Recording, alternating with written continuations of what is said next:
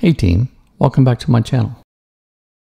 The source code for this video is available on my GitHub account. Hey, follow all these blue arrows, it'll get you there. In lesson 4, the purpose of this video is to compute the area of a rectangle using x86 64-bit assembly language. I'm using mycompiler.io that uses the Linux backend. Now let's begin line 10. This is where we declare and initialize variables that our program will use. In this case, we have two variables, length and width. The DD stands for double word, indicating these variables are 32-bit. On line 14, section.text, global start, this is where the program begins execution, right here on line 17. Let us look at lines 19 and 20.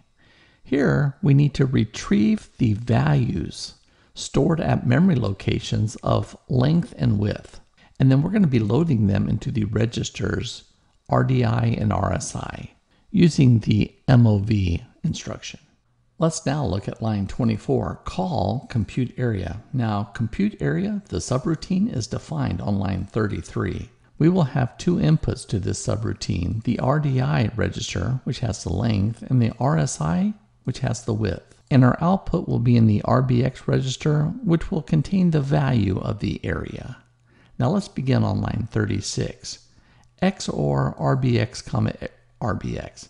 This is just a common way to initialize a register. Notice that we're initializing it to 0.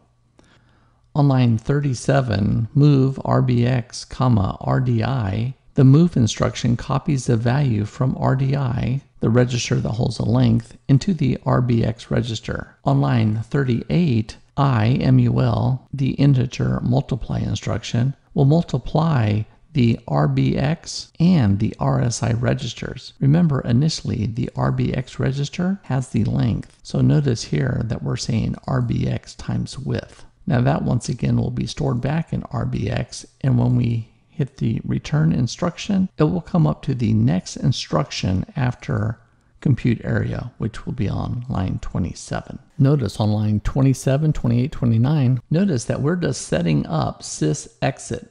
I move 60 to RAX, and then I'm going to move RBX. Remember, we computed that down here in our subroutine. I'm going to move that into RDI. Now, RDI is nothing more than the exit code of this method, exit.